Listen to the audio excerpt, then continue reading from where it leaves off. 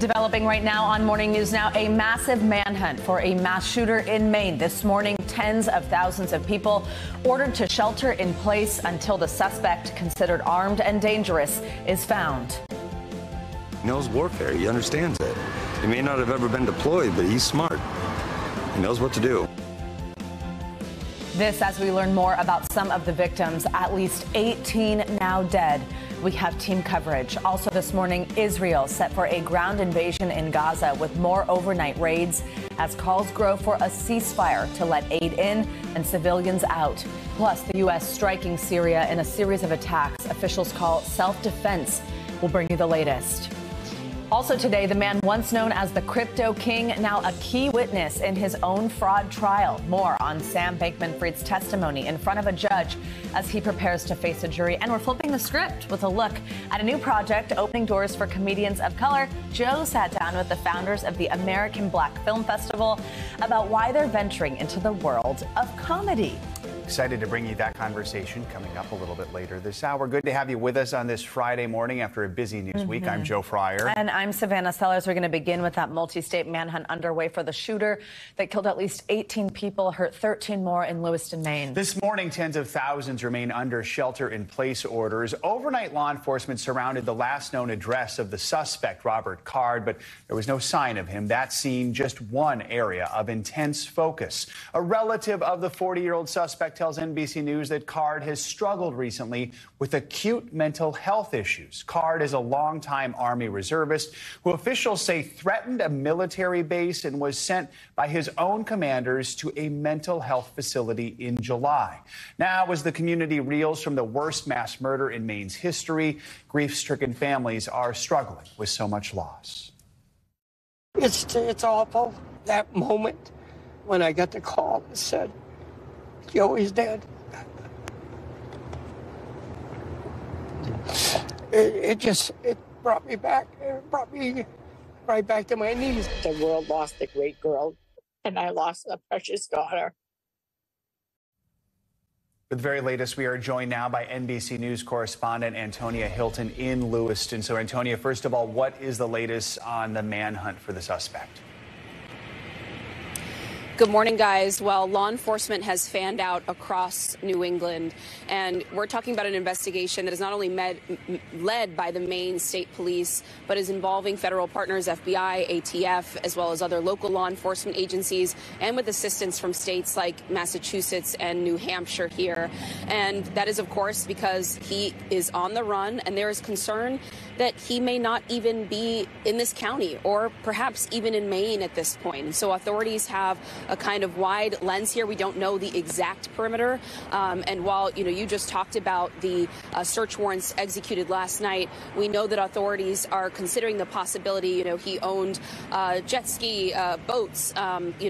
There are multiple ways in which he could have moved. And as many people have discussed here, we know more about both his mental state and his training, his past. He was an Army reservist. He was incredibly proficient in the use of firearms, had been an instructor in some capacity. And so, we're not just talking about anyone on the run here. We're talking about somebody who would very much perhaps have survival skills, have knowledge of the wooded areas throughout Maine. And that is why we are still under a shelter-in-place order here. Businesses are closed. School is out another day, second day in a row. 3 people are still in critical condition behind me here. 3 of the victims passed away in the medical facility here. And so we're in this really heartbreaking and excruciating place, guys, where, the community is starting to grieve, still waiting for the confirmation of the names of some of the victims, but also unable to gather. They can't have vigils. People can't, meet up in public and, process all of this together because we are still in an active threat. Absolutely. Such a good point. Antonia, tell us also in the aftermath, I know we're learning about the victims. Tell us about them. Well, NBC News has independently verified 14 of the 18 people who were killed that night. But as I mentioned, 3 other people are still in critical condition, and we're learning from some of the residents who we've had conversations with. I spoke to one woman, a woman who's lived here her entire life, named Cynthia Hunter, who was here at the ER as people were brought in minutes after 7 p.m. as the shootings transpired. And she described seeing people of all ages brought in critical condition here. We know from the 14 that we have identified that they're of mixed genders, ages here. And then we also were learning a bit more about what was happening that night. At the bowling alley, it was youth night. And at the bar and restaurant where the other half of the shooting took place, we know that there was a gathering of deaf cornhole players. And so this has sent shockwaves through the entire community, but it has had an outsized impact on the deaf community here in this part of Maine. And so there's immense grief there, and an effort to reach out to families and friends of those who were involved in those tournaments and youth nights to see what kinds of supports they need now. And what we're seeing is people are calling their local radio stations. They're reaching out to each other in groups on Facebook right now because they can't get together in person. And so they're kind of finding ways to communally grieve and talk about their losses, or, really just connect notes about what happened that night in the best ways that they can, guys. So, Antonia, the shelter-in-place order, which impacts towns and schools up to 50 miles away, any idea how long that's going to stay in place? Will it be until Card is caught? That's what it's looking like right now, although, there are some hopes from the community that perhaps they'll get some information that will allow them to bring at least school back. It's been devastating for kids who have been stuck at home, living in fear, waiting to hear when they might be able to leave their homes. We've heard from people who say that they've been turning their lights out when the sun goes down at night to make sure that, if Robert Card is out there, he doesn't see their home as a target, doesn't choose to come visit them. They've been locking their barns, locking up their cars. And so, the urgency here is to try to get a little bit of life back to normal, a little bit of community presence here on the ground. But what we've heard from authorities is that so long as there is still this concern of an active threat, that they want people to shelter in place. That's the best information, the best advice they can give people right now. I don't think you can see it behind me here, but all day yesterday, there were officers here who had long guns, and they told us that they were going to have that kind of presence in front of the hospital so long as that active threat was in place, and they felt that they needed the shelter-in-place order here, guys. Antonia, we can, though, see, and as you just referenced, that you are in front of that hospital. Do we have any more information on those who were injured in this? Well, we know that 3 people are in critical condition and still receiving care here, although doctors and authorities have declined to comment on the exact profile, on whether any of those people are minors. The community, though, of course, at this point, if you are, of course, a friend or a mom or dad, and you haven't seen your loved one, you're starting to get a sense that you may be about to receive some of the worst news, a family could possibly receive. And so the community has been trying to compare their own notes. But we know that 3 people died here that night, that 3 people are still receiving treatment, and that others were sent to other medical facilities around the state, and we expect to receive updates on them soon. All right, Antonia Hilton in Maine. Antonia, thank you so much. Thank you. Well, as the manhunt continues this morning, we're learning more about the suspect's background. NBC News correspondent Sam Brock is in Bowdoin, Maine with the details. In Robert Card's hometown of Bowdoin, Maine, area-wide shock. It's mind-blowing. Everything about it's unbelievable. I mean, why this is going on and why this happened. Even as the suspect's own family reveals chilling details about the decades-long Army reservist. His sister-in-law telling NBC News they alerted police and military officials that Card was experiencing an acute mental health episode in the months before Wednesday's massacre, saying he'd been fitted for high-powered hearing aids a couple of months ago and was picking up voices that he had never heard. His mind was twisting them around. The family concerned about the mental state of someone who performs gun training. And with what we did, meeting him and the way that he showed us how to use a weapon, and then smart. He's really smart, and he's tactical. Former Army reservist Phil Gregory says he learned how to use an M16 rifle from Card. They weren't in the same unit, but the 40-year-old left an impression on Gregory. He knows warfare. He understands it. He may not have ever been deployed, but he's smart. He knows what to do. I think they need the soldiers, to be honest with you, to be here. I really do. The assault rifle, believed to be the one used to massacre and maim at least 30 people, was purchased legally in 2023, according to 2 senior law enforcement officials briefed on the matter. And officials tell NBC News Card threatened a military base and was sent by his own commanders to a mental health care facility for 2 weeks of psychiatric treatment in July. How could someone that fits that profile still be in possession of semi-automatic weapons? Well, I do think that the statutes around firearms and the possession of those are pretty complex. I know that we will be reviewing that information as we move forward. Back in Bowdoin, where Card's family has owned land for generations, childhood neighbor Richard Goddard is blindsided. No one would have seen this coming. Never expected anything like this to happen here. There are quite a few new developments seemingly coming in by the hour, including law enforcement saying that a gun was found in that white Subaru.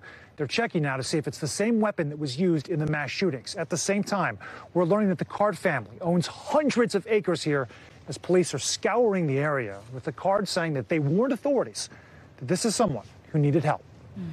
All right, Sam Brock, thank you very much. Well, new satellite images of the Gaza Strip show the damage left behind by 3 weeks of airstrikes being carried out by Israeli forces.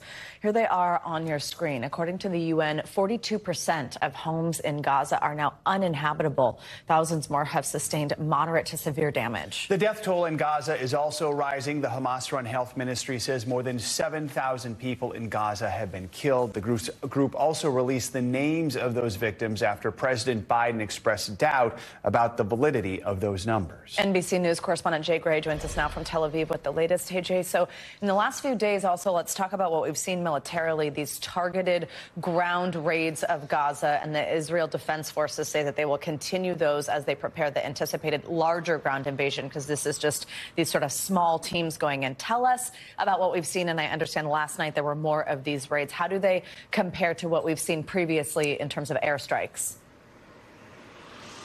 Yeah, and Savannah, we've seen the strikes from the air, and they do continue, but these are different. Like you talk about, they're bringing tanks and other equipment inside Gaza, crossing the border with Gaza and moving in for what they call targeted raids at specific sites inside Gaza. We know that they've taken out operational structures and some of the anti-tank areas there. And it's clear, and last night seemed to be even larger than the night before as far as the amount of equipment and number of troops that have moved inside. But it's clear that they are clearing the way for, as they say, the next phase of this war, which it appears will be on the ground. So, Jay, the United Nations set to hold another vote today, this time on a resolution from Jordan. It calls for immediate ceasefire of bombings in Gaza. Comes after almost all Arab countries condemn the attacks on Palestinians. So what did we see in yesterday's session? And do we expect Israel to stop the bombing if the resolution does pass? Yeah, and look, what the resolution today is going to say is that they want a cessation of all hostilities. They want this thing to end for now. They're going to call for, at the very least, some pauses, humanitarian pauses, to allow more aid into the area, and that, you assume, would include fuel, which isn't going to happen.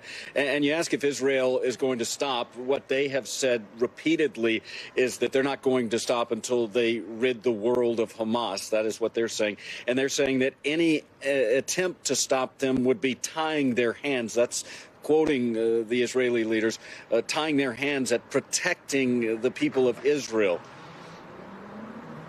And Jay, here in the States, family members of the hostages taken by Hamas met on Capitol Hill Thursday afternoon to plead for their release. I want to play a little bit of that first.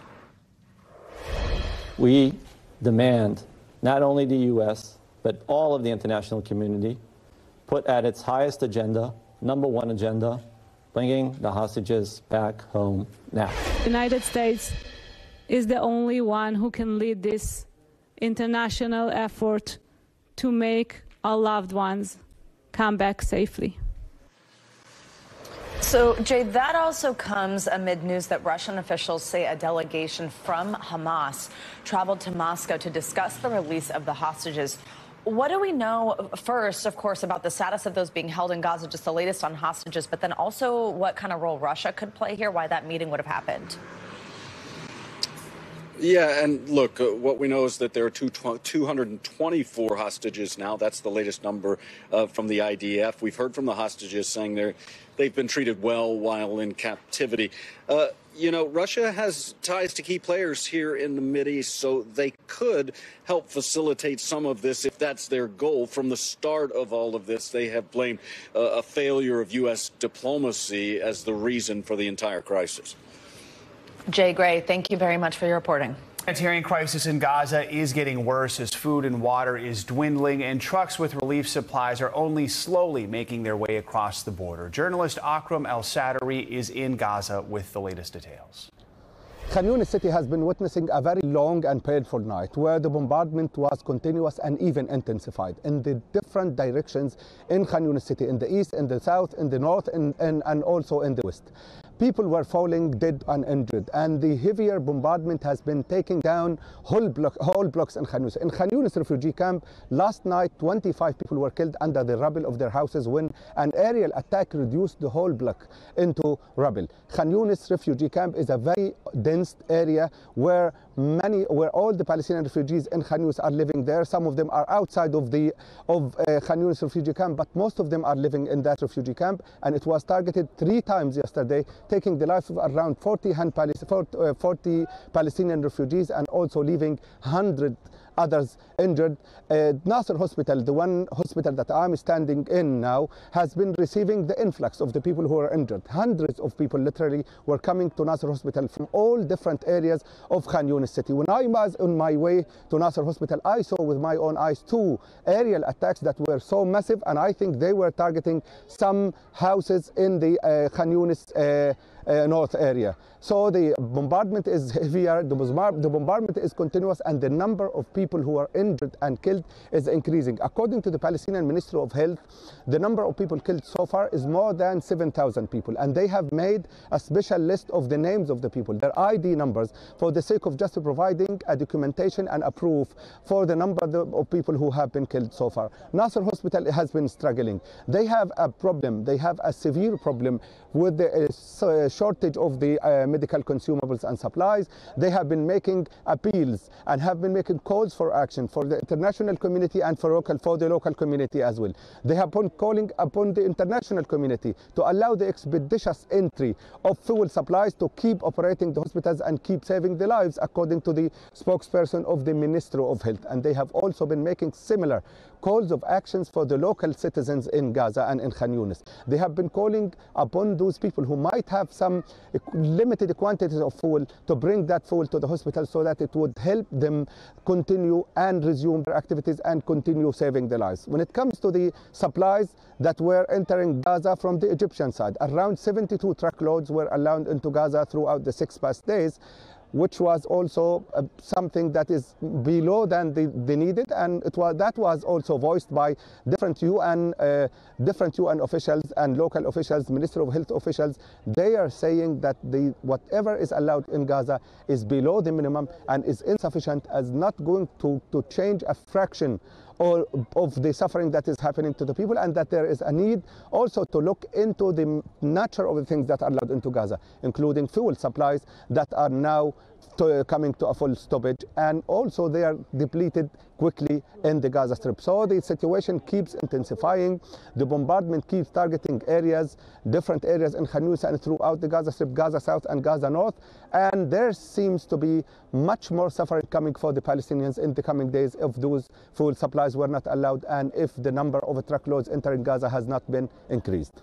All right, Akram Al-Sadari, thank you so much for that report. Now, as the situation in the Middle East continues, the effects of the war are being felt here in the U.S. A troubling new report from the Anti-Defamation League found there has been a dramatic increase in anti-Semitic incidents since Hamas's October 7th attack. According to the report, incidents of harassment, vandalism, and assault increased by 388% over the same period from last year. Let's bring in Oren Siegel for more on this. He is the vice president of the Center on Extremism at the Anti-Defamation League. Thank you for joining us, Oren. So according to this report, there were 312 anti-Semitic incidents between October 7th and 23rd. 190 of those were said to be directly linked to the war in Israel and Gaza. So Why is the war having such a huge impact right now, and why are we seeing this just dramatic rise in hate in just the last 3 weeks? Sure. It's not uncommon for conflict in the Middle East to result in spikes in anti-Semitic activity in this country and other types of hate, in part because of the way that the public discussion, the discussion online is, animating some of these activities. These are assaults, this is harassment, this is vandalism. And at a time where some of the broader discussion around the massacre on October 7th includes people who are glorifying, celebrating, and justifying it, that's why the Jewish community feels vulnerable. And in part, I think that's why we're seeing the spike in incidents here in the U.S. and globally. We also, Oren, I mean, what's happening on social media is really just startling. The report found that there's been a nearly 1,000% increase in the daily average of violent messages that mention Jews and Israel in these extremist channels online. What role do these online channels play, these platforms, social media, in all of this and in the spread of hate? Well, we have to understand people's worldviews are often created in these online spaces. So the data that you shared about the threats, those are in some of the darker spaces that the ADL tracks, where we know the types of language and campaigns that are organized there animate real world activity. But frankly, you look at some of the more sort of broader established social media, and so much of what we're seeing there is designed to confuse people or to create anxiety. I mean, it's very hard to get actual information about what's happening during this conflict. And so what social media companies need to do is not allow themselves to be exploited by either extremists who want to incite violence or by those who just want to confuse and disorient the public at a time where they need information that is accurate more than ever. So we know there are no easy answers or sadly quick solutions, but what are some of the actions you would like to see taken to try and slow the hate, the spread of anti-Semitism? I think our public discussion, again, whether it's social media or even in our broadcast news, is one about sort of black and white, left and right, Palestinians versus Israelis. And we have to understand that when the conflict occurs and tempers flare, we see hate targeting all communities. And so we actually need to understand that there's sort of a shared mission here in order to push back against the hatred. And you do that by speaking out and not justifying violence, being an ally for others in the community who may be targeted, and, trying to get some cool heads to prevail during a very difficult time. All right. Oren Siegel, thank you so much for joining us this Yes. morning. We do appreciate it. Important information. Overnight, the Pentagon said U.S. fighter jets hit Iran-backed targets in Syria. Secretary of Defense Lloyd Austin said the strikes were, quote, self-defense, and that they were in response to a series of recent drone attacks against U.S. personnel in Iraq and Syria. NBC's global security reporter Dan DeLuce and our White House correspondent Ali Rafa join us now to talk about this. Good morning to both of you. Ali, let's start with you. Walk us through what the Pentagon and Austin are saying about these strikes. What are the details we have right now? Yeah, guys. Well, this was a dramatic retaliation, but also not too surprising considering that since Israel's war with Hamas began on October 7th, we have repeatedly seen White House and Pentagon officials warn any actor, but specifically Iran and its proxy groups, Hamas and Hezbollah, from trying to broaden out this war, from trying to potentially provoke the United States from getting involved and broadening this war out. Defense Department officials saying they won't hesitate to take additional action to protect U.S. forces in this area, saying retaliation would be at the time and place of the U.S.'s choosing. And we saw that retaliation last night. In a statement, Defense Secretary Lloyd Austin says U.S. military forces conducted self-defense strikes on 2 facilities in eastern Syria used by Iran's Islamic Revolutionary Guard Corps and affiliated groups, a response to a series of ongoing and mostly unsuccessful attacks against U.S. personnel in Iraq and Syria by Iranian-backed militia groups that began on October 17th. Austin saying Iran wants to deny its role in these attacks against our forces. He says we will not let them. So we understand that 2 F-16 fighter jets specifically targeted weapons and ammunition storage areas in this base in Syria. A defense official saying that those were the types of weapons used on U.S. forces in those attacks. The officials say that only Iranian-backed militia, no civilians were on the base at the time, but they don't have a damage assessment or a casualty count at this time. And guys, it's still unclear whether or how Iran will react to this. Dan, if you could tell us a little bit more about the attacks the U.S. says its forces have come under in the Middle East over these past few weeks that sparked this. That's right. So there were nearly daily attacks over 10 days against U.S. forces based in Iraq and Syria, and there were a whole number of U.S. forces that suffered minor injuries, and there was a civilian contractor who was sheltering in place during one of the incidents and died of a cardiac arrest. Here's what Pentagon Press Secretary Brigadier General Patrick Ryder had to say about that.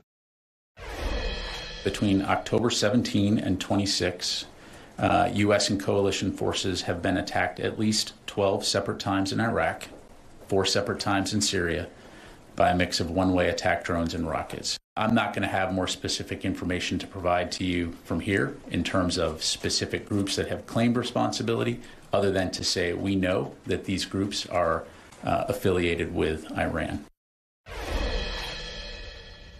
So that's him describing the injuries that were suffered. And of course, he's not discussing exactly the specific Iranian-backed groups that carried out some of these rocket and drone attacks, but they're making clear that they hold Iran responsible for the actions of those groups.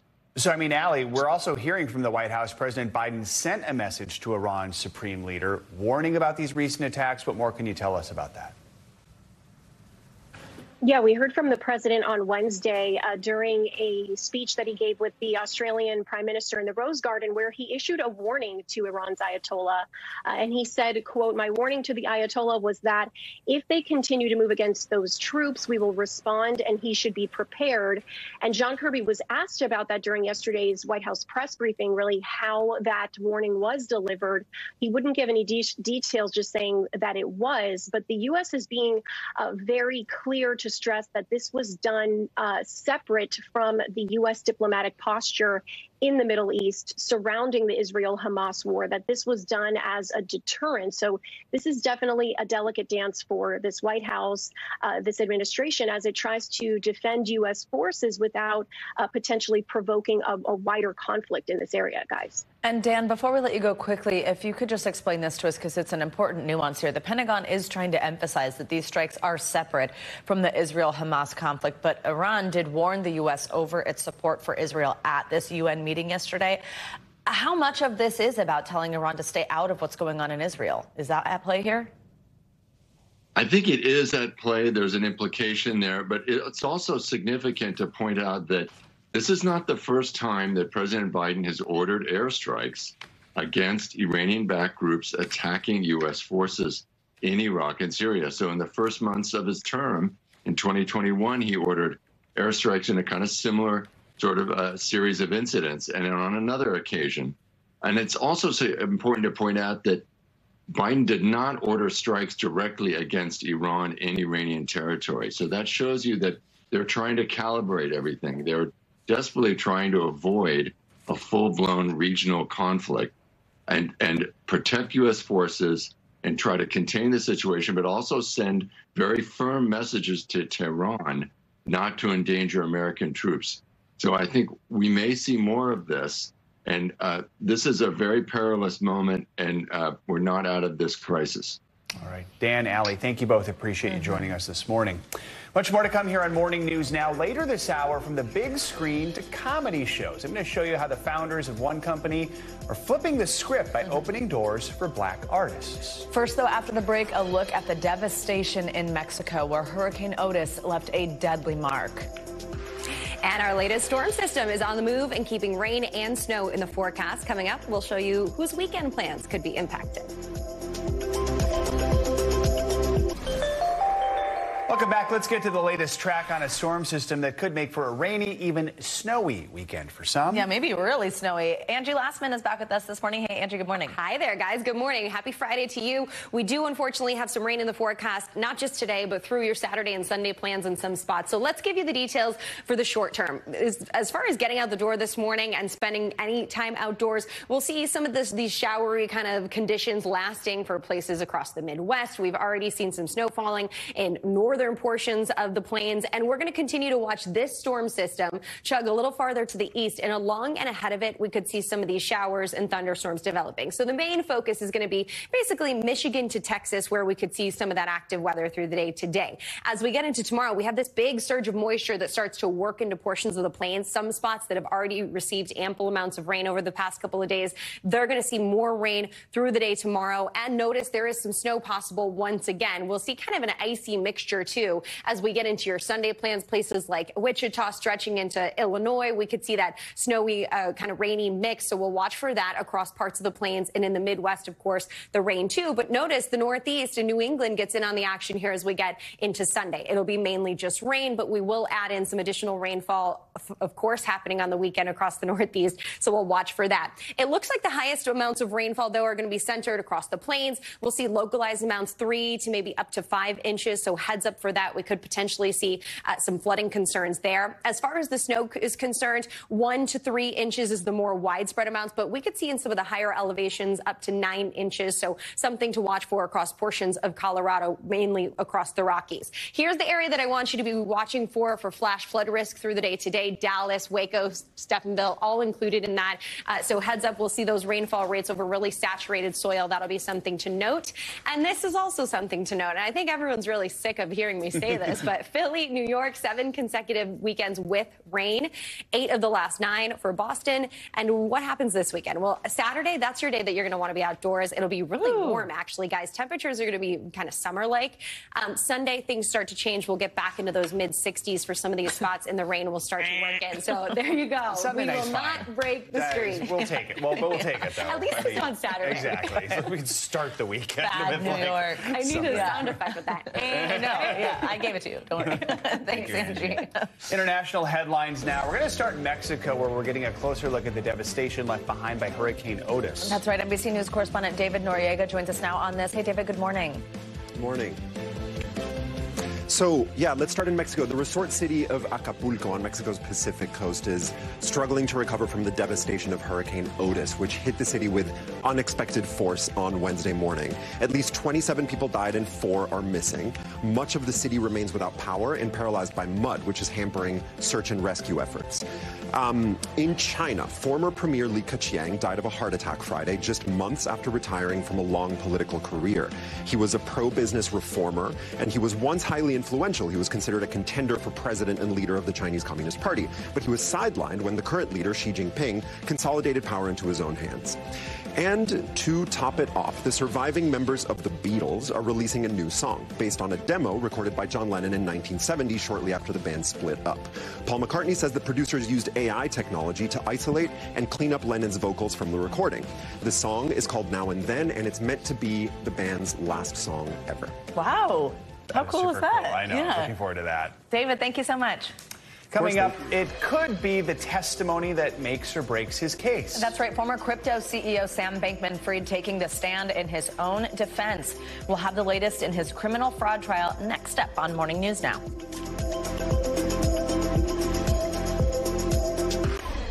Welcome back. Later today, FTX founder Sam Bankman-Fried will take the stand in his criminal fraud trial and testify in his own defense. That's right. Today's testimony comes after the judge, in a rare move, decided to hold a hearing on Thursday with Bankman-Fried first testifying without the jury there. In his testimony, he blamed his lawyers for bad advice and claimed the company was under the constant threat of cyber attack. For more on this, let's once again bring in attorney and NBC News Now legal analyst Angela Senadella. Good to have you with us. So, okay, always. He answered questions without the jury there. Then today he's going to answer possibly the same questions with the jury there. I have to admit, I've never heard of this. So why is this happening, and what can we expect then today? Yes, so it is very unusual, and it's because the prosecution has already rested. At this point in the trial, it's only Sam Bankman-Fried left who's going to testify. But look, a defendant can't just get up there and say whatever he wants. It has to have been introduced previously to the prosecution, so they have a time to present it in their own case or do their own investigations. Basically, the judge didn't trust that this defendant wouldn't just get up there and say whatever he wanted. So he did an entire dry run, both of direct and on cross. So today we expect to see the exact same thing. We also have been hearing from him a lot. There's a lot to work with, just material that any of us could see, either on social media or interviews that he's given to the media.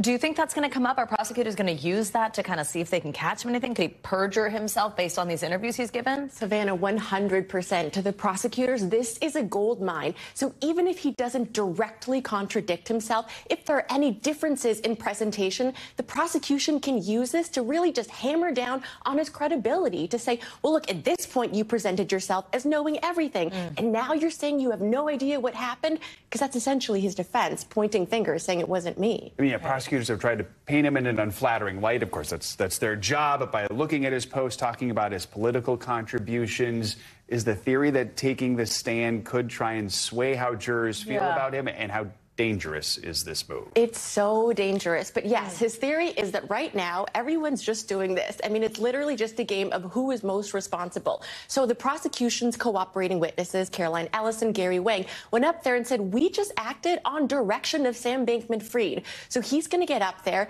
and even though he's presented himself as this brilliant mastermind, he actually has to say, I didn't know what was happening. It wasn't me. So he's getting up there to attempt to show some level of naivete.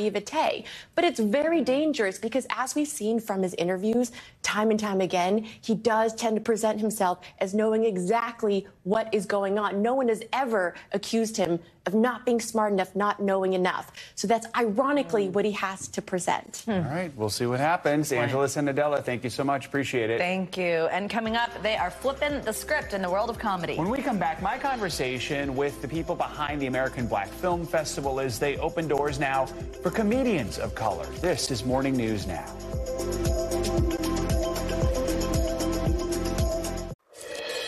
We're back with our series, Flipping the Script, featuring people on screen, on stage, and behind the scenes, shining a spotlight on diversity. Enter the nice crowd. We're not talking about a group of polite people. We're talking about an entertainment company that has been giving Black artists a huge platform since the 90s. I sat down with the power couple behind Nice Crowd, Jeff and Nicole Friday, to talk about their well-known film festival and now their newest venture.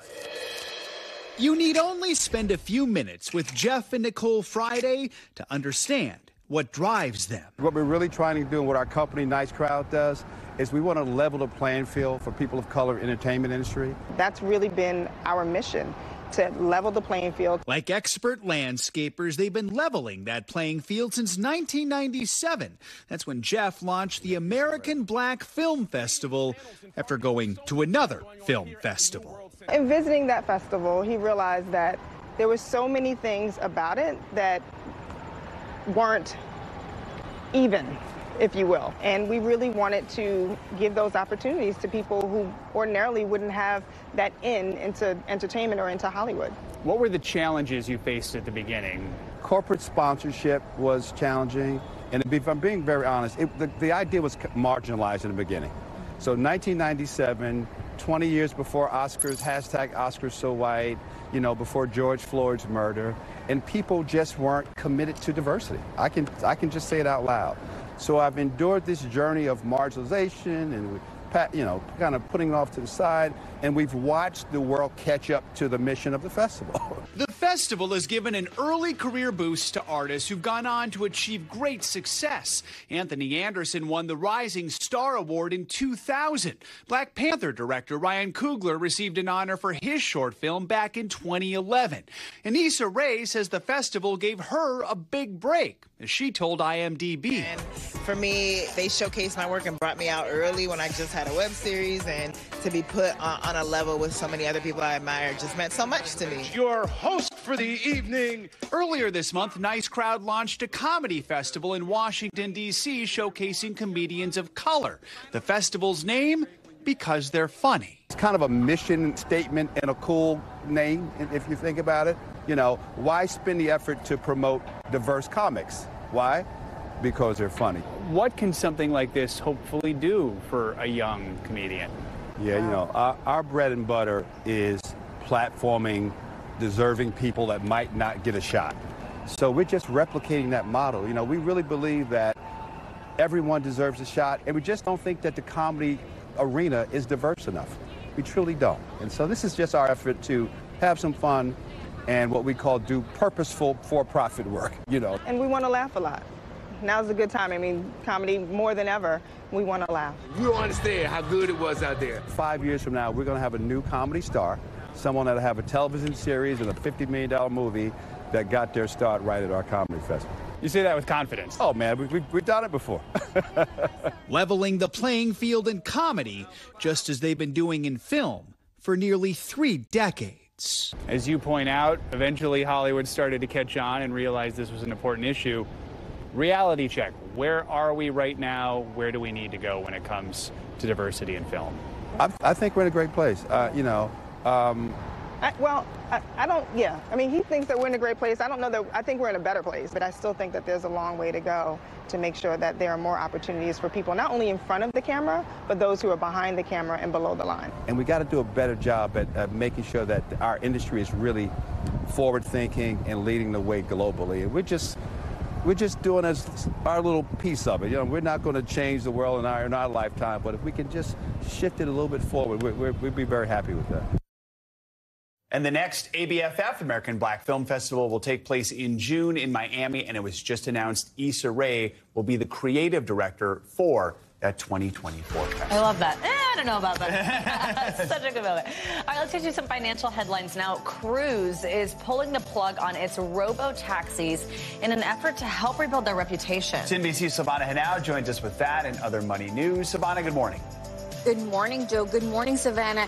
Yes, so just days after California suspended the license of GM's Cruise robo-taxi unit, the company announced it is grounding its entire fleet.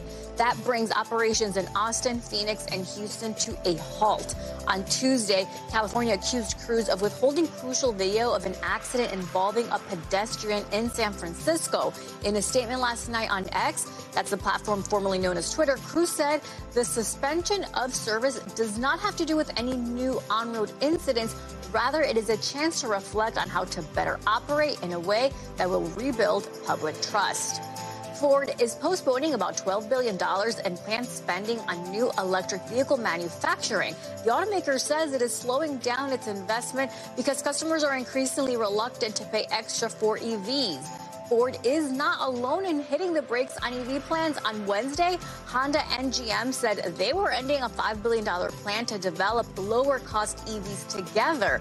Electric vehicle sales are still growing strongly, even at Ford, but not at the pace the automaker anticipated.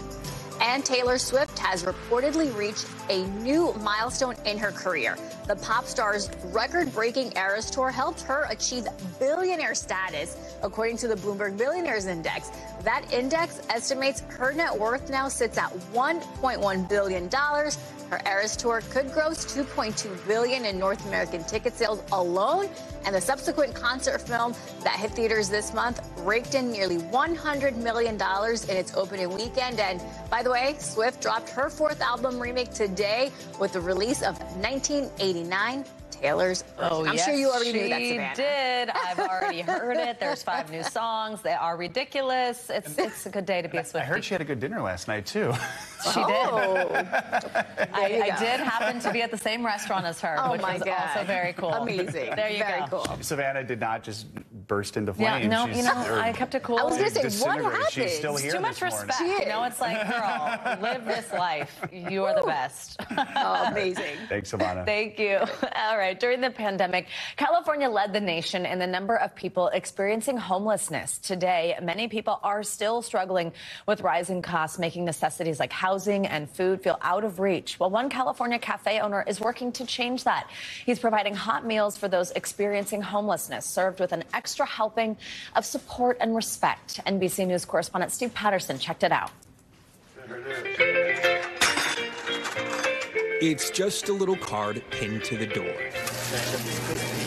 But for the customers and staff at the Homemade Cafe in Berkeley, California, it buys the most important meal of the day. So they can take one off and hand it to a waiter.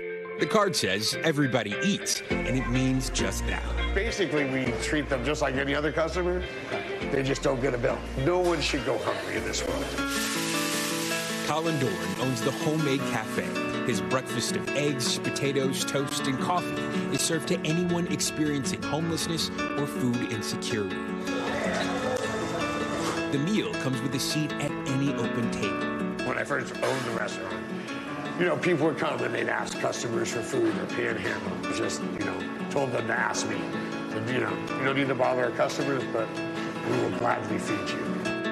And Colin stands by his word with the help of the community and their donations to help others. For every $5 a customer donates, another card goes on the board. Surfer Steve, how's the food? It's great, and I am so incredibly grateful for how they've helped me out in the past couple of weeks. What does it mean for you, though, to have a place where you can just have a hot meal when times are tough? Oh, it means everything. It really does. The cafe has been around since 1979. You ate here when you grew up? I did. I had the bacon and the French toast. Colin and his family were neighborhood regulars. He went on to college in New York and planned on becoming a lawyer, but never quite let go of what he really loved. Does this feel like a world away from what you wanted to be? What I thought I wanted to be, yes. Yeah. Definitely. I like food, I like the energy, I like the interactions with the people. In 2011, he bought the neighborhood cafe and made it his own. You've always had maybe an affinity for this place, eh? Oh, absolutely. It's always been sort of a fixture in the neighborhood, in my community. Hi, guys. Hello. I think I have chocolate pancakes. It's kind of like a family atmosphere. It is. Daniel was once a customer who needed to take one of those meal cards. I lived on this street right away for like 8 years. You lived on this street? On this street, right here. Now he brings home a paycheck as the cafe's dishwasher. I came in one morning to just ask for food. And it's like, hey, brother, do you want to work? It meant a lot for me, giving me a job. Waking up to say, oh, I got somewhere to go. Fortunately, the homemade cafe family is tight, Colin says, because last year was nearly a recipe for disaster. We were about this close to closing. Financial fallout from the pandemic, inflation, and meal delivery services hit the restaurant's bottom line hard. Take me back to when times were tough. Yeah, the community came through. My staff agreed to take a 20% pay cut to keep us open. Customers also led the charge for a GoFundMe account that's still turning out support so everyone eats can continue. People ask me all the time, well, how does that affect your bottom line? How can you afford to do it? If anything, the bottom line's gotten better. You feeding people for free has actually helped your bottom line. Yes, it's absolutely counterintuitive to the standard capitalistic model of running a restaurant or business. But the more free food I give out, the more people I have come in and pay. Colin says he never expected such an outpouring of support would come with a simple breakfast. Does that surprise you? You know, I wish I didn't have to do it. I wish there wasn't hungry people. Order up, please. It's giving me faith that doing the right thing, doing things that need to be done, taking care of your fellow man, whoever they may be, whatever position they're in, is the right thing to do, and it's paying off. Our thanks to Steve Patterson for that report. What a fantastic story. Colin says business is up 15%, and he expects to give away about 5,000 meals this year. Cool as that. All right, coming up, falling for fall. That's right. It's that coveted time of year where the leaves change color. We're celebrating the season with a look at the foliage that so many people wait all year for. Stick with us.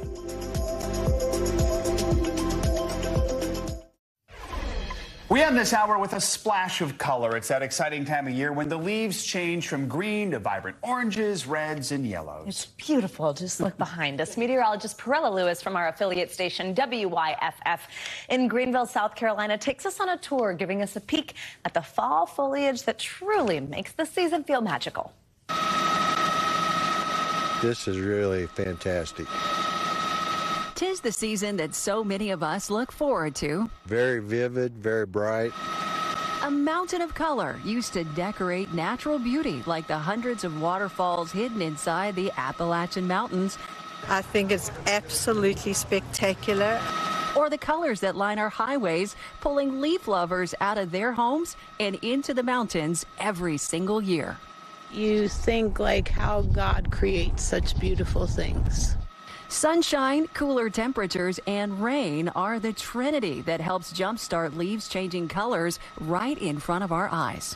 And autumn brings longer nights, and at the same time, the leaves stop producing chlorophyll, which makes the green colors we see in leaves. And that reveals other chemicals, like carotenoids, that are present in the leaf, but finally get to show their colors for a change. I don't have words for it. If I did, I would be a genius. I would describe it. I think this is a great year. This is a great year.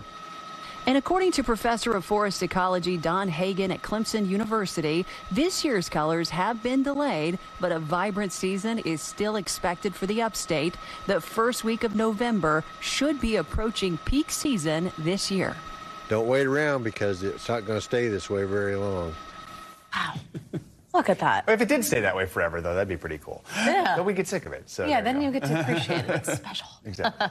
Barella Lewis, thank you for that beautiful tour. That was awesome. That's going to do it for this hour of Morning News Now. But the news continues right now. Stay with us.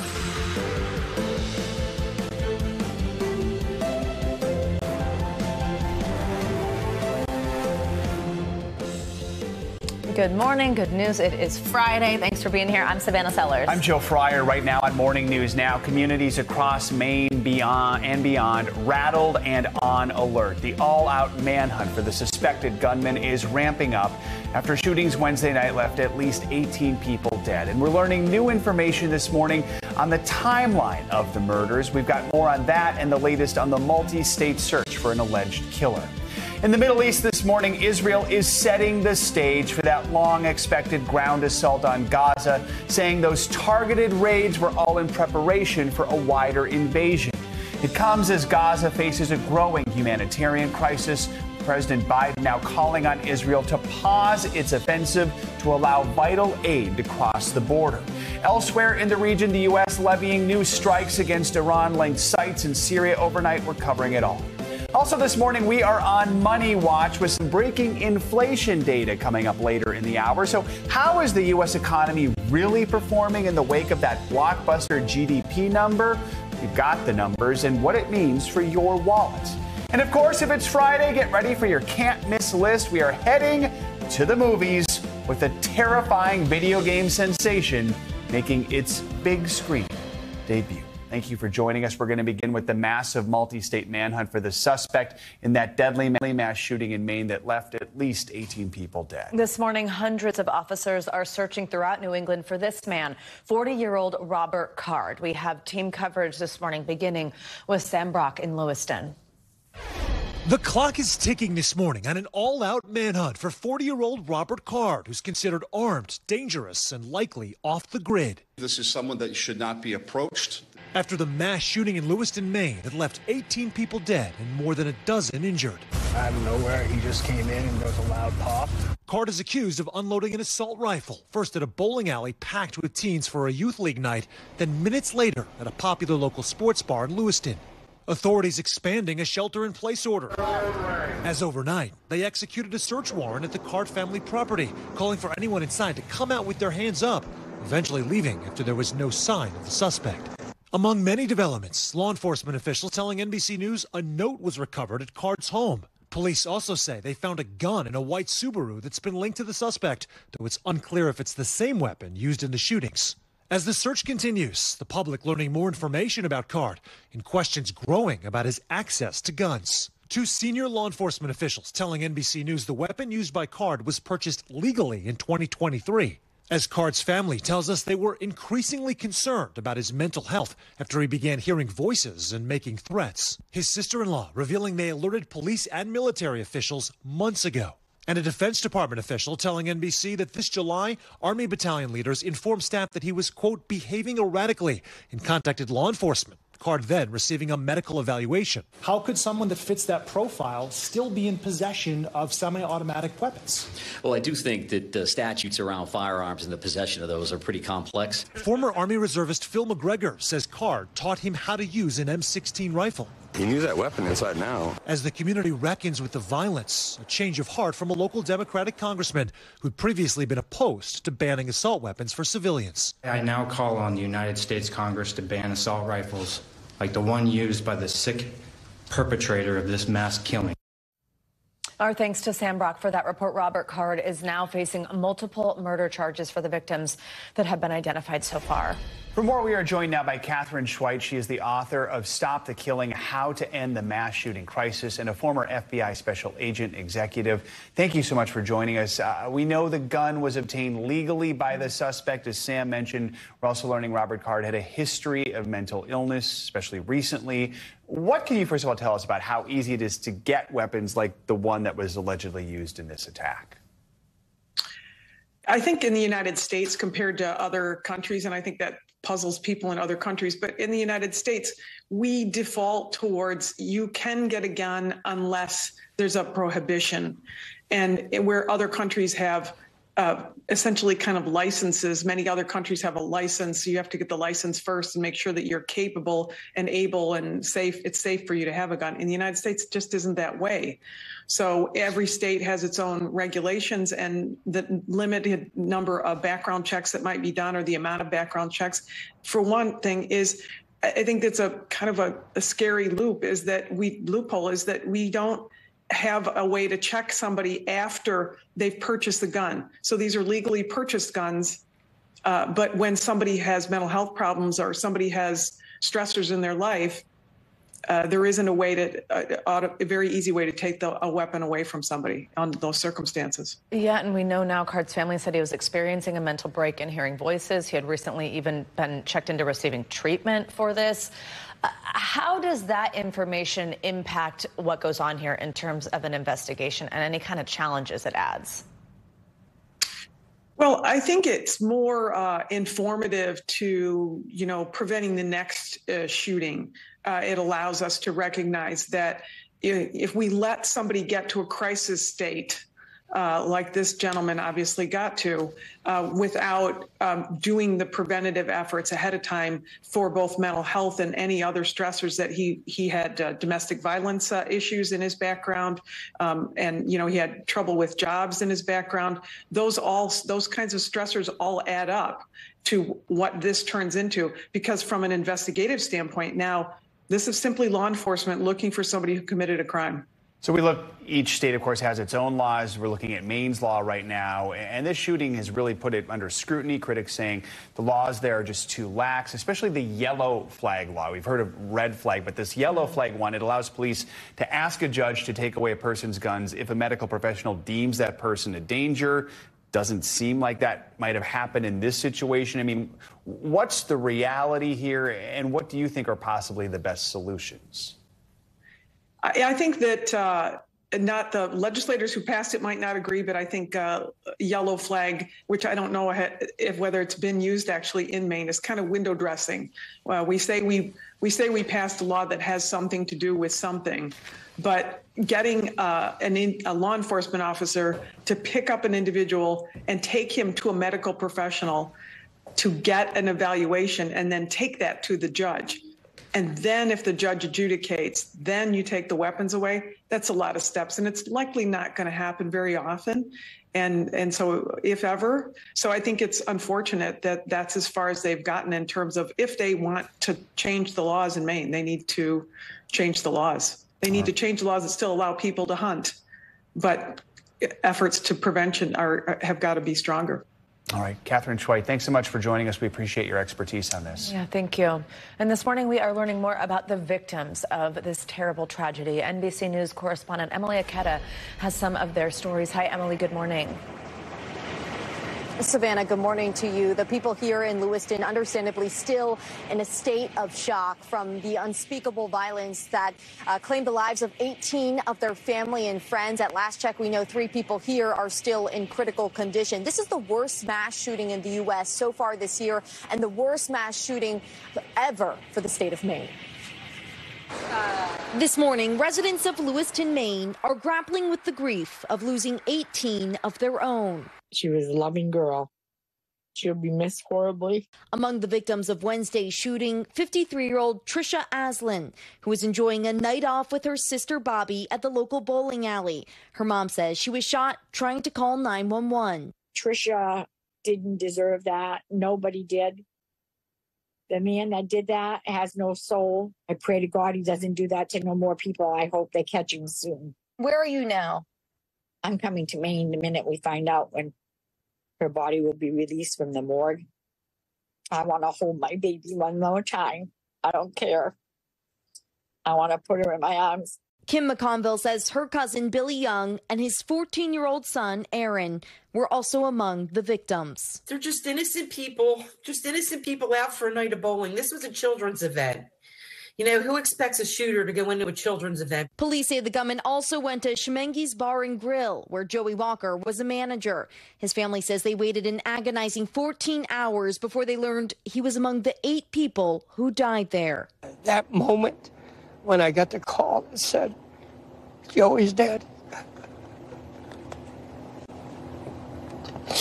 it brought me back. It brought me right back to my knees. His father, Leroy Walker, telling Lester police told his son's wife that Joey died trying to help. He died as a hero because he picked up a butcher knife and he tried to go at the gunman to stop him from shooting anybody else. Does that change your pain at all? Oh. Knowing that? It made it worse. This close-knit community in disbelief that something so horrible could happen here. I'm going to go home tonight and be with my kids, and I'm not going to watch the news thinking, wow, that was in Florida or Texas. That was in my backyard. Surreal. Unreal.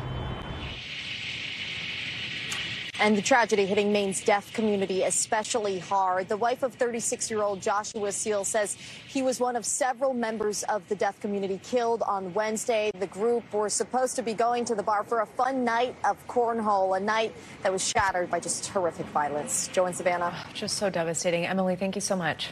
Turning now to Israel, where defense forces are preparing to carry out more raids in Gaza ahead of the anticipated ground invasion in the region. Israeli officials say they completed their second raid mission into northern Gaza yesterday, killing one of the Hamas leaders suspected of carrying out the October 7th attack in Israel. NBC News chief foreign correspondent Richard Engel is in Jerusalem with the latest.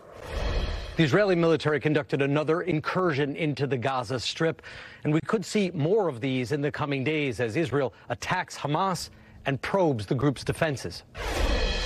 Israel carried out another incursion into the Gaza Strip with a column of tanks pushing in for the second night in a row, this time in a new part of Gaza, further east, with drones and jets firing on what Israel says were Hamas command sites. Israel's defense minister vows a full-scale invasion will come when the time is right, while airstrikes and limited incursions prepare the ground. Gaza is being leveled. One leading Israeli newspaper this morning describing the amount of force being used makes hell sound pleasant. The health ministry in Gaza, run by Hamas, says more than 7,000 Palestinians have been killed so far. Our crew in southern Gaza witnessed an Israeli airstrike and rushed toward it. A boy is rescued from the rubble, but a girl remains trapped. She's eventually freed, and our cameraman caught up with her in an ambulance. She's dazed at a hospital. She's treated on the floor, given air, and comes around as she's cleaned. She says her name is Miral and asks if her father is alive. The medic tells her he's fine, but doesn't know. The Israeli military says it's preparing to fight Hamas in the militants' network of tunnels under the Gaza Strip. It's a dangerous and complicated mission, especially since that's where freed hostages say they were kept. Israel increasing its estimate of the hostages in Gaza this morning to 229. The Israeli public is increasingly divided over the full offensive. A poll this morning saying 49% of Israelis saying Israel should wait.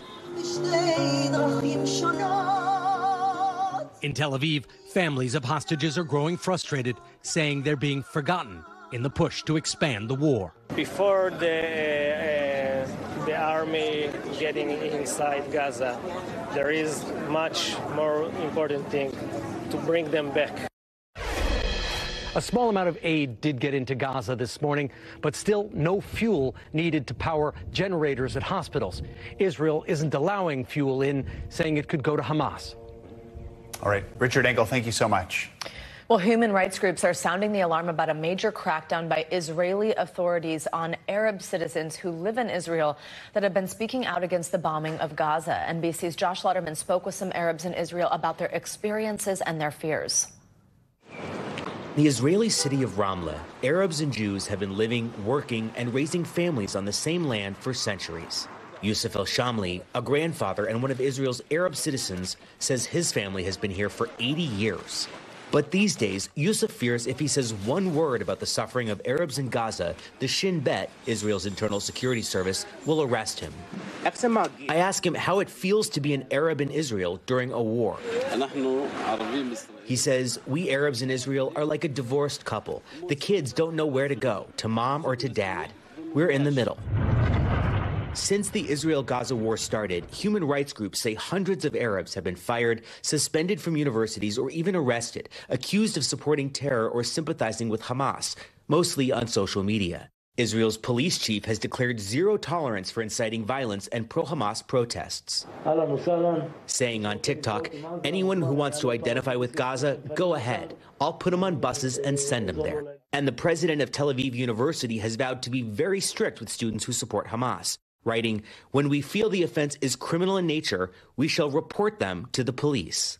Hassan Jabareen runs Adala, an Arab human rights group representing 80 students who have been suspended or expelled. We are trying to explain that these people have the right of freedom of expression to express their anger against the war and to criticize Israel, but has nothing to do with supporting violence against Israelis. Amir, not his real name, was threatened with disciplinary proceedings after a social media post suggesting the historical oppression of Palestinians had led to the Israel-Gaza war. What was the response to that post?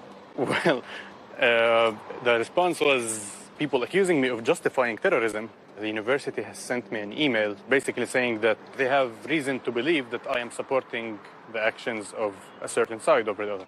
The side of Hamas, whose terror attacks killed more than 1,400 people and triggered an Israeli response that many Arab citizens say includes an unprecedented crackdown on free speech. Amir, who says he opposes violence against civilians, requested anonymity because he says he's concerned about even more retaliation for speaking out about what happened. How risky is it for you to be speaking out right now? I mean, everyone is terrified. Other Arab students have reported being doxxed, their home addresses posted on social media. And popular Palestinian singer Dalal Abu Amna was detained for 2 days, then placed under house arrest, her lawyer says, after posting a Palestinian flag emoji and the Muslim phrase, "There is no victor but God." She later took it down, but says in a new post, "They tried to strip me of my humanity, silence my voice, and humiliate me in every way." Since the war started, Israel's police says they've investigated 110 cases of incitement on social media and arrested 90 people. At least 17 have already been indicted. Most, if not all, are believed to be Arabs, although the police haven't said. Israel police telling NBC News these acts of incitement present a significant threat to the stability of public order and the overall tranquility within our communities. In a nation of nearly 10 million people, roughly 2 million are Arab, about a fifth of the population. In many mixed cities in Israel, there are mosques right next to synagogues. Some Arabs who are also Israeli citizens say they feel caught between conflicting identities. Back in Ramla, Yusuf El-Shamli is at the bustling shuk, or market, buying vegetables from Moshe, who he's known for 30 years. He tells me what you see in the media, Jews and Arabs always at odds, isn't what you see in the market. Here's a Jew. Here's a Jew. I'm an Arab. They're Arabs. Yusuf says, here in a mixed city, we're family. The problem, you see, is government. Our thanks to Josh Lutterman for that report. Breaking overnight, the U.S. says it launched airstrikes on Iranian-linked targets in Syria. The Defense Department says the strikes were retaliation for a series of drone attacks on American military bases in the region. NBC News senior White House correspondent Gabe Gutierrez has more on that. Gabe, good morning. Joe, good morning. A senior U.S. military official says the two locations hit overnight were a weapons storage area and an ammunition facility in Syria. It is not clear yet whether there were any casualties. Overnight, a dramatic retaliation. The U.S. striking two facilities in eastern Syria that the Pentagon says were used by groups linked to Iran. Defense Secretary Lloyd Austin calling them self-defense strikes that were a response to a series of recent drone attacks against U.S. forces. The Pentagon says there have been at least 19 attacks on U.S. bases in Iraq and Syria in the last 9 days. 21 personnel have been injured. These strikes meant to deter Iran, which the U.S. says backs the groups launching the attacks. Austin saying, quote, Iran wants to deny its role in these attacks against our forces. We will not let them. We know that these are Iranian-backed militia groups that are supported by Iran, and of course we hold Iran responsible for these groups. The new U.S. airstrikes come after President Biden delivered this stark warning to Iran's leader on Wednesday. My warning to the Ayatollah was that if they continue to move against those troops, we will respond, and he should be prepared. Amid rising tensions in the region, the Biden administration is walking a fine line, hitting Iranian-backed groups suspected of targeting the U.S. in an effort to deter future aggression, but not wanting to provoke a wider war. A senior administration official telling NBC News that these strikes were entirely separate from the current U.S. diplomacy surrounding the Israel-Hamas war, adding they have to do with restoring deterrence and going after the facilities that targeted our people. No response yet from Iran, Joe. All right. Gabe, thank you so much. We've got much more to come on this hour of Morning News Now, including our continuing coverage of those tragic mass shootings in Maine and how everyday Americans are reacting to seemingly endless violence. But first, after the break, cleanup efforts are underway in Mexico this morning in the wake of Hurricane Otis, a historic Category 5 storm. We'll bring you the latest from there next.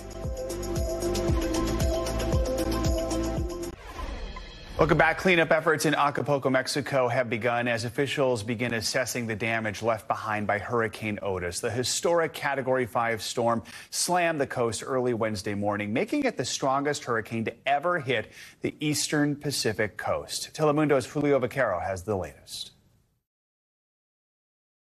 Utter devastation in Acapulco. At least 27 dead after a Category 5 hurricane slammed into the popular Mexican tourist destination, home to nearly 1 million people. I'm not sure how we are alive, he says, but we are. Explosive Hurricane Otis, now the strongest storm ever to hit Mexico's Pacific coast. Otis more than doubled its strength just hours before landfall, leaving residents and tourists with little time to prepare. Some of the worst damage along the city's waterfront, where 165-mile-per-hour winds shredded high-rise buildings and left the streets choked with mud and debris. The exterior of this hotel room, 21 stories up, ripped clean off as the terrified guests sheltered inside. With its streets underwater and power out for hundreds of thousands, Mexican authorities are now scrambling to assess the damage and provide relief.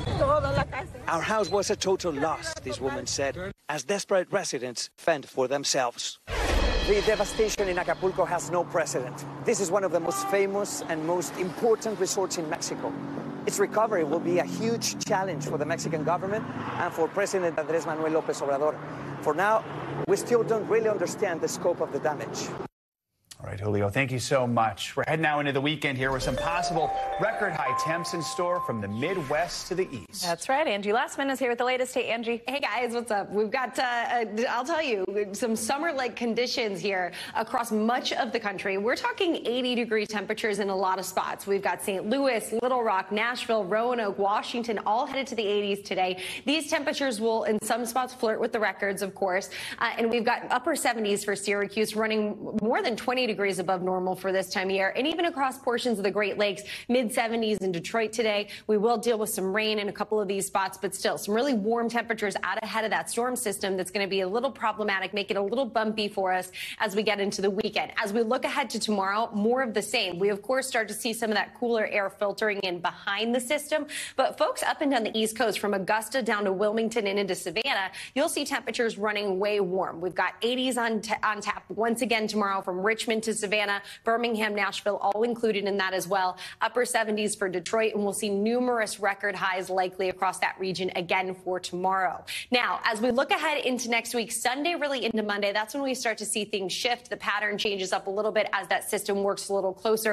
We'll go from the upper 70s in Nashville on Sunday to the mid 50s on Monday, and even chillier than that by Tuesday. Similar story for New York. Upper 50s Sunday. We'll kind of flirt with those mid 60s Mondays, but we'll be back to the 50s on Tuesday. And we go from the 80s to the 50s in just a couple of days in Richmond. So we'll start to see that cooler, more fall-like air start to filter in behind the system once it works a little farther to the east. In the meantime, we've got rain that we're watching through the day today from the Midwest down through parts of the southern plains. We've got frost and freeze conditions happening out west, and we've got great conditions up and down the East Coast. So I showed you those really warm, nice conditions that we'll deal with. We'll stay dry through the day today for most locations as well. But notice what happens here across parts of the Midwest and into the plains. We've got the showers that we're going to track from that system working a little farther to the east. And then especially as we get into tomorrow, big batch of moisture starts to surge into that region. The southern plains will deal with some heavy rain, as well as the potential for some kind of an icy mix, even some snow in that region. And then we'll start to see this shift a little farther to the east here as we get into Sunday. So Sunday will be the day that we deal with some showers across parts of the Northeast and New England. Looking ahead to the rest of the weekend, I think the record highs will be something that will get your attention tomorrow across the east. Out west, it looks really quiet, too, for your Saturday. So outdoor plans should be good to go there. We'll deal with the Santa Ana winds out there, though, on Sunday. So heads up for that. And then, of course, that flood risk and the rain that we'll see across much of the country here on Sunday. The southeast looks pretty nice on Sunday, though, so you'll have plenty of warmth and sunshine to go around. And if you're looking ahead to Halloween evening, we've got some spooky showers, guys, and some scary snow across parts of the Great Lakes. I know, it is scary to say snow across the Great Lakes and on Halloween evening. We don't want that. We don't want to wear jackets for our costumes. No, umbrellas ruin everyone's costumes. Look at this music. Look at LA. 72 in LA on Halloween evening. 80s in Miami. You might deal with some showers, but Minneapolis, 32 degrees. Wow. I have a feeling kids are going to be in coats. Yeah, but if you're from Minnesota, you remember the Halloween blizzard many, many, many years ago. 30 inches of snow. Oh, nothing will ever top that on Halloween. Did you trick or treat? Inches. I think we started to, and then we made our way in. Yeah, you're like, this is. Oh my gosh. When I went to school in Boulder, it always snows before Halloween every year. It's like a thing you know, and everybody's in these little costumes and these coats. It's ridiculous. It was devastating as a kid in Detroit when it would snow and you'd have to wear a coat and ruin my costume. Yeah, exactly. Thanks, Angie. Wow, that was so fun and festive. All right, let's get you some international headlines now, starting with a close call involving a U.S. Air Force bomber and a Chinese fighter jet over the South China Sea. NBC News correspondent David Noriega joins us with that and other world headlines. David, good morning. Yeah, guys, good morning. So a Chinese fighter jet flew within 10 feet of a U.S. bomber over the South China Sea this week. That's according to the U.S. Defense Department. The Pentagon also said that the Chinese plane was flying at an uncontrolled, excessive speed. As you know, the South China Sea is the site of territorial disputes between China and other countries, and in the past, China has demanded that the U.S. stop these military flyovers in the area. Next, more than 1,600 migrants arrived on Spain's Canary Islands in the last week, including on one boat that was carrying 320 people. That's a record for a single vessel on this migrant route, according to the Spanish state news agency. These islands are off the coast of Africa, but they belong to Spain, which means that migrants who set foot there can then go on to seek asylum in mainland Europe.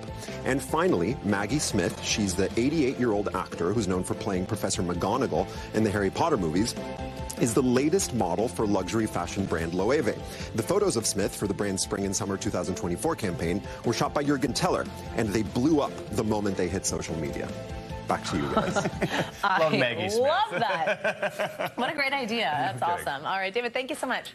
Coming up, contextualizing tragedy. After the break, we'll take a closer look at how gun violence is affecting more and more everyday Americans and the mounting frustration over a perceived lack of action that's coming along with it. That's next on Morning News Now.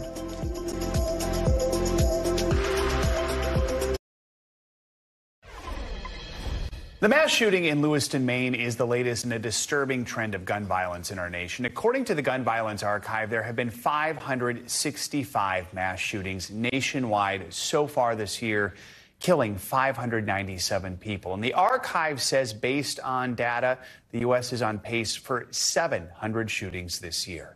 NBC News senior national correspondent Stephanie Gosk takes a closer look at the gun violence epidemic. Another community ripped apart by America's gun crisis. Frustrated, worried. We know a close friend has passed. At least 18 lives lost in the Lewiston, Maine mass shooting, the 565th mass shooting in 2023, and the deadliest so far this year, according to the National Gun Violence Archive, which defines a mass shooting as at least 4 victims shot, excluding the shooter. Pray for the families, pray for these victims. Things have got to change. We have to start doing better. That grief felt across the country, time and time and time again, with more than 35,000 people killed by gun violence so far this year. Families in Monterey Park, California, still recovering from the horrific killing of 11 people at a dance hall studio that took place just 3 weeks into the new year. Flowers and pictures lining the entrance of an elementary school in Nashville after 6 people, including 3 children, were shot and killed there in March. And a community in Allen, Texas, grieving the 9 murdered at an outlet mall in May, and now calling for change. The heartbreak and anger in Lewiston, Maine also felt less than 300 miles away in Newtown, Connecticut. We know that gun violence is preventable. We need to do more to stand up to this issue, to enact safe laws, and to create the safe communities that we all deserve. So I'm incredibly saddened, but also very angry. Nicole Hockley watching another mass shooting unfold, nearly 11 years after her 6-year-old son Dylan was killed along with his 19 classmates and 6 teachers at Sandy Hook Elementary School. I just wish my little boy was back by my side. He would be turning 18 in a couple of months. And I often think about how tall he might be now, or he'd be a senior in high school, what life experiences might be ahead from him. And I'll never know because he's frozen at 6. Hockley turning her anguish into action, helping launch Sandy Hook Promise, a nonprofit that works to protect children from gun violence through programs and bipartisan policy. No one should feel unsafe wherever they go, whether it's their school or their bowling alley. Everyone should be and feel safe, and we have the power to make that happen. More families impacted by senseless gun violence, and the nation once again united in grief.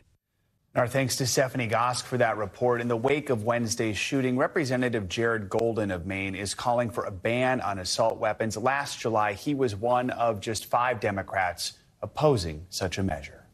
Well, an Idaho judge has denied a request from the legal team of Bryan Kohberger, the man accused of murdering 4 University of Idaho students, to have his indictment dismissed. Yeah, the push was based on an alleged error in juror instructions. NBC's senior legal correspondent Laura Jarrett has that. Hey, good morning, guys. If everything had gone as scheduled, I'd be here talking to you about the start of Bryan Kohberger's trial set for this month. Instead, the case has been bogged down with delays for months, but those days could soon be over as 4 families wait for answers.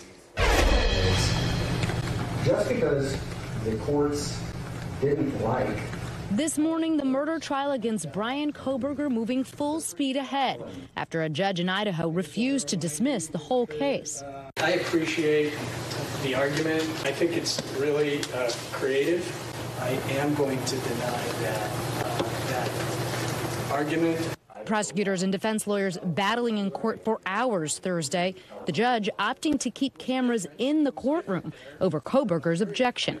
He's been charged with the stabbing death of 4 University of Idaho students, Xana Kernodle, Ethan Chapin, Madison Mogan, and Kaylee Gonsalves, in this off-campus home. His defense team arguing the prosecution wrongly instructed the grand jury to indict using a standard of proof lower than required. There's clearly prejudice in the record that the court can see from what they were being instructed. The judge finding no support for that claim, saying his hands are tied. I am constrained by existing law. I can't just change the law. Much of the legal wrangling in the case has been shrouded in secrecy. Hours of arguments earlier Thursday held behind closed doors. The grand jury is secret, so that's why it's sealed. Kohberger's defense team urging the judge to dismiss the case on other grounds as well, suggesting in court papers the grand jury was biased. There was insufficient evidence to charge him, and prosecutors withheld other evidence that could exonerate him. What exactly that evidence might be remains unknown. A judge entered a not guilty plea on Kohberger's behalf in May. The state has said it is seeking the death penalty. All rise. Meantime, the families of the victims are anxious for a trial date, as next month marks 1 year since the grisly killings rattled this tight-knit community. They were amazing, amazing kids in the prime of their life. The mother of Ethan Chapin appearing at a true crime convention in September with a simple message. Don't forget these kids. As for the house where the 4 victims were murdered, it is still standing for now. The university has been paused its plans to demolish it as the court proceedings inch forward. Back to you guys. All right, Laura, thank you so much. Coming up, we're watching Your Money this morning with some breaking inflation data that's giving us an idea of just how well the U.S. economy is really doing. And who better to break down those numbers than one half of our amazing Morning News Now economic dream team. He's alone, but he's still great. Investopedia's Caleb Silver. Caleb came on a Friday for us. Brian, where are you at? We are back with some breaking economic data. So the Personal Consumption Expenditure Price Index, which is another monthly report that measures inflation, out for the month of September, rising by 0.4% on the month. Personal income came in at 0.3%. Personal spending was 0.7% on a monthly basis. So obviously, Caleb Silver is here, Investopedia's editor-in-chief. We don't know where Brian went. Delinquent on this Friday. I know. Let's frame all the shots with just an empty space next to you. All right, what does this mean? What does this tell us about the economy? This is exactly where we thought we would be. Inflation has cooled way down from last June when it was at 9%. We got this 3.4% range. We know the Federal Reserve would like to see that at 2.5%. But this is kind of where we're going to be with inflation. Prices have come down to this level, still high for food, still high for shelter, but the Fed looks at PCE, the Personal Consumption Expenditures Index, because it measures a more dynamic view of the economy. They're meeting next week. This will probably tell them this is exactly where we thought we'd be at this point. And the fact that personal income keeps rising tells us that the consumer still has some gas in the tank. So yesterday, we also then saw GDP up 4.9% year over year, third quarter, better than expected. What were some of the factors that boosted that number? Spending. We continue to spend aggressively, whether that's on experiences, thank you, Taylor Swift, whether that's on travel, whether that's on groceries, whether that's dining out. We continue to spend. Consumer spending, 70% of GDP here in the U.S., and that is what's keeping the economy going.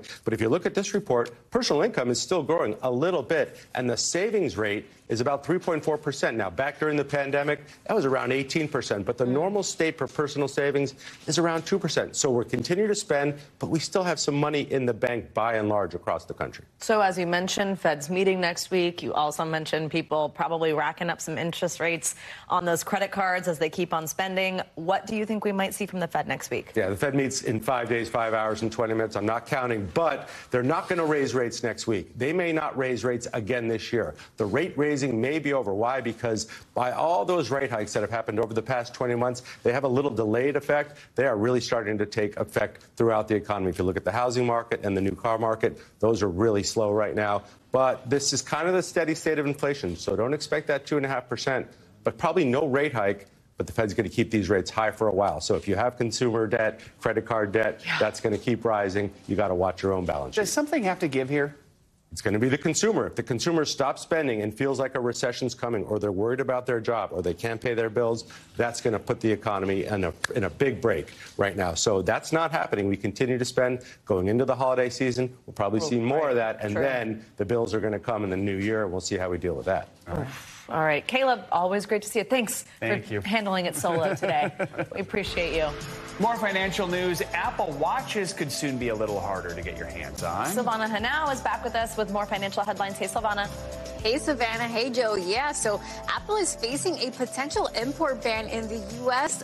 over a technology dispute involving the company's Apple Watch. Now, the U.S. International Trade Commission decided on Thursday that Apple violated the patent rights of medical technology company Masimo by using light-based technology to read blood oxygen levels. Now, most Apple Watches made after 2020 have this feature. The decision now faces presidential review and possible appeals. The Biden administration has 60 days to potentially overrule the decision. OpenAI, that's the parent company of ChatGPT, is forming a new team to study what it calls the potentially catastrophic risks of the technology. The company says the newly formed preparedness team will track, forecast, and even try to protect against some of the major issues caused by AI, from generating malicious code or phishing attacks to more far-ranging issues like nuclear threats. And as part of the team's work, OpenAI is asking people to send ideas on ways AI can be misused for it to study. The company is offering a $25,000 prize for the top submissions. And companies that make deodorant are benefiting from the push back to get workers back into the office. Unilever, which makes Axe, Degree, and Dove antiperspirants and deodorant, says it is seeing a 15% rebound in sales now that Americans are spending less time at home and more time at work, guys. Wait, so people weren't wearing deodorant when they were at home? I thought the same thing. Still more deodorant. Wait a second, exactly. There's nobody buying toothpaste either? Right. Like, what? Disgusting. We have to do more on that. All right, Savannah, thank you. Maybe people are like so nervous back at work. They're like, I need more. Yeah, it's so weird. Piling it on. Yeah. Triple That is not what I was expecting. Well, That's all we're deodorant. That is scary news in itself, but we've got a particularly spooky edition of our Friday Can't Miss list in store for you. Oh my gosh, I'm so into this music. With a terrifying video game scare fest that's made its way to the big screen, we've got more on that and all the other can't miss content for you. That was Joe, not part of the soundtrack. For your Halloween weekend. Up next.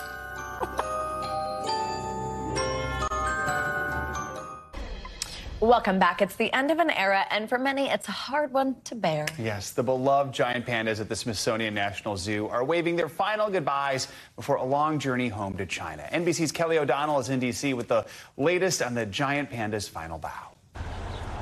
Good morning, Joe and Savannah. Just a couple of weeks left for visitors here to see the giant pandas at the Smithsonian National Zoo before they travel to China with their veterinarian and zookeepers. China owns all of the pandas in the United States, and that contract is ending in December.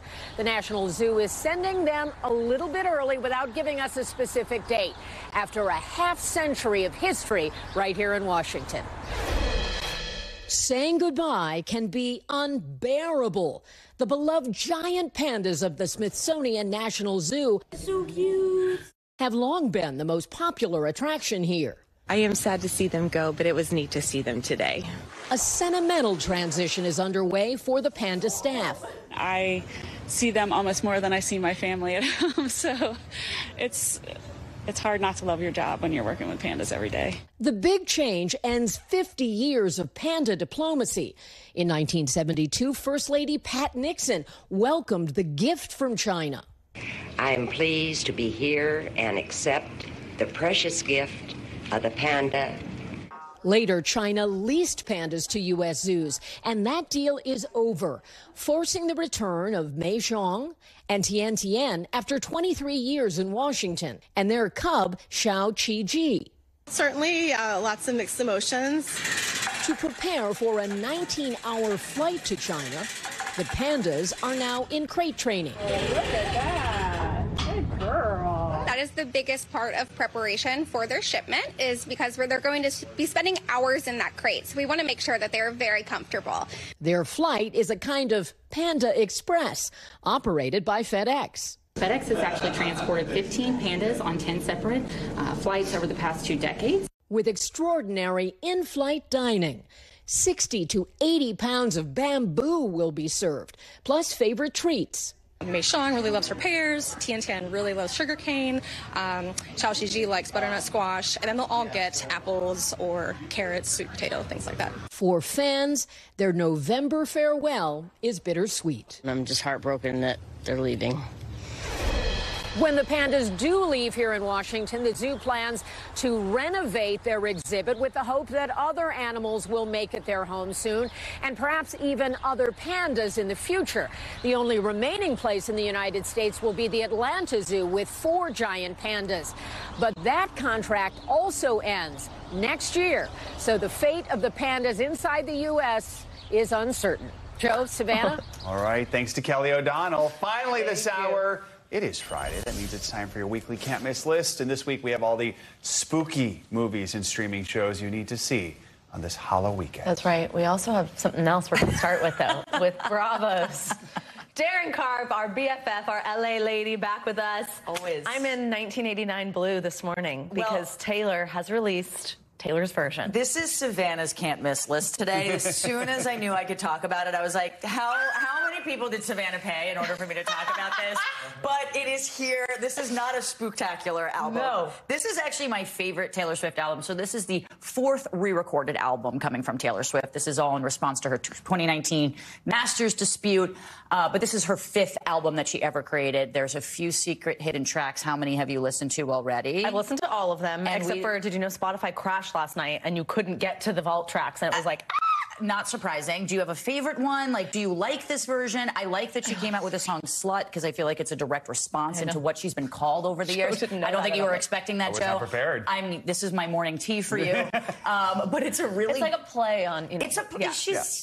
She's making fun of the people who have made fun of her in the past. Just like she's taking back power. On this what do you think album. of the album cover? Like, this is... It's fantastic. Okay. She's recreated all these photos. It's just really cool, her reclaiming it. Also, I know you said your favorite song, Bad Blood, right? Yeah, I love Bad Blood. I know, and that's on this album. It's so anthemic. Back at the time, she released it, and then she released a remix with Kendrick Lamar. She just announced like 20 minutes ago that they re-recorded that too, and she's dropping that. So Kendrick's back. This is big. Yeah, Joe, have you listened to Joe? I know Bad Blood. Unimpressed. I know Bad Blood. Okay, let's shake it off. Is there a Halloween song? Did she do a Halloween song? Shake it off. But she loves autumn, so we're in autumn. You like to be autumn vibes. I do like autumn. Okay, just give it a listen. It's so great. We'll hang after. Hang out. You're in your blue. Office party. We should talk about Halloween stuff, I guess. I do have some Halloween There are stuff. some movies, right? Including the one that looks really scary. Five Nights at Freddy's, which I wasn't really expecting to be kind of creepy, but if you look at this, it's basically about this, you know, troubled, rundown security guard who goes to take this kind of job he's not really expecting. Think like Chuck E. Cheese is what Freddy's really is. Scary like, not that the folks at Chuck E. Cheese want you to think that. Yeah, back in the day, you know, it's like an animatronic show. Yeah. But of course, this is Halloween, so when he takes the job at night, the animatronics come to life, and it's pretty terrifying. And they're not cuddly. They're not cuddly. Wait, this is hysterical. But like, it's funny because it's so uncomfortable. Like, but as I was watching it, yes, it is scary. Josh Hutcherson is in it.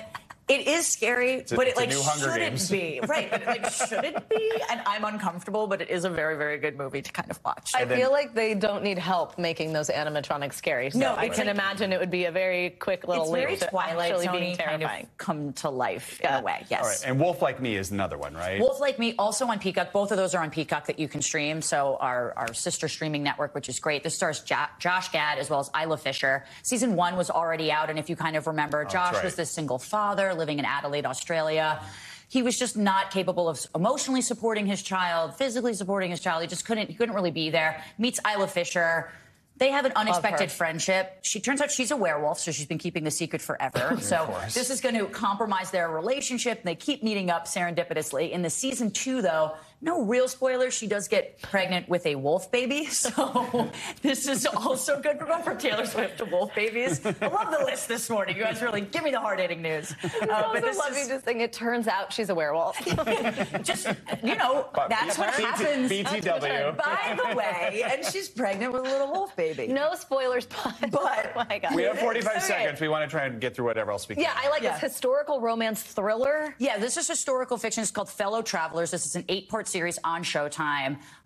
Good-looking guys. These are like political operatives that essentially fall in love during the height of the Lavender Scare of the 1950s. So during the McCarthy era, they fall in love at probably one of the worst times that you can probably fall in love. Yeah. They go through everything. They go through all the, kind of think Forrest Gump, but in this love story. So they're going through the Vietnam War. They're going through McCarthyism. They're going through the AIDS epidemic. And their love story is really timeless, but it can be volatile at times. But it's a beautiful, beautiful historical Got fiction Matt story. Bomer, who's great. And we're not going to have time, but there's 2 shows set in Florida called Neon and Pain Hustlers. I'm sure they're great, right? Reggaeton artist. That's going to be good. Neon on Netflix. Right. Very cool. Darren, thank you so much. Love you. No bad blood here, guys, right? We can shake it off. Welcome to New York, Darren. Thank you. Yes. That does it for this hour of Morning News Now. News continues right now.